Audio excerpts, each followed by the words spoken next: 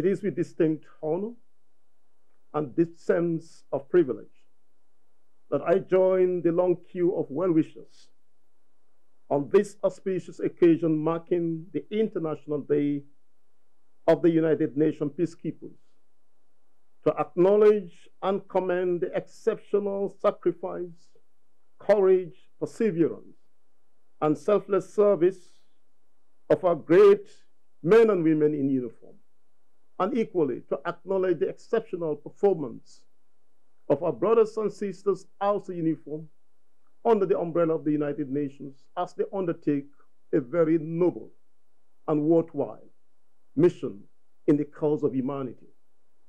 We lack the right word of expression to convey our appreciation for that exceptional sacrifices you guys continue to demonstrate on a day-to-day basis under difficult conditions in our collective pursuit for world peace.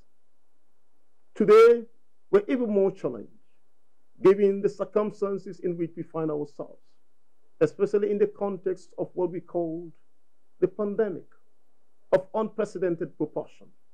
That is the COVID-19. It's making your job more difficult. In addition to your traditional role as peacekeepers, today you're confronted with another challenge.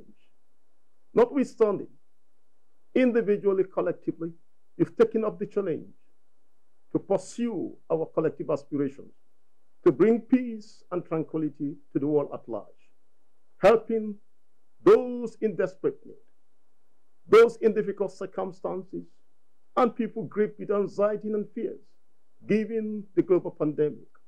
In addition, you take the risk, sacrifice all you could in the pursuance of international peace and tranquility.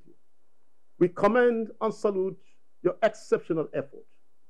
History will always remember your sacrifice to humanity. And of course, your names will be engraved in gold to be remembered as an exceptional achievement on the part of peacekeepers.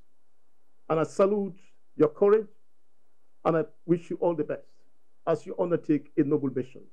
Well done.